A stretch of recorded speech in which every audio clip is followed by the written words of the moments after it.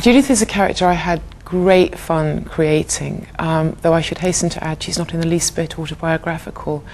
When I'm writing her, I do try to see through her eyes, to inhabit the way she thinks, and to judge the world the way she would judge it, which is not at all the way I would judge it.